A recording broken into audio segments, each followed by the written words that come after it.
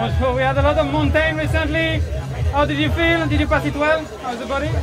Yeah, the last days was really hard, especially for me, you know, really long and steep climb, but we are here, good weather, and today normally is going to be a sprint, so we will see. The moral is high, so we will try to do something good.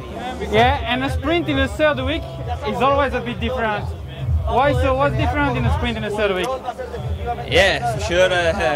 All the sprinter after a long and hard stage feel a little bit tired. So, but I think today is gonna be almost the same like the other sprint because the man had a super lead out. So we need to stay close him and try to do something for anticipate him.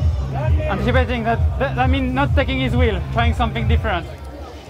Yeah, you know, it's nothing planned, but we need to do something different. So yeah, we will see. Thank you very much. Best of luck then. Thank you. Thank you.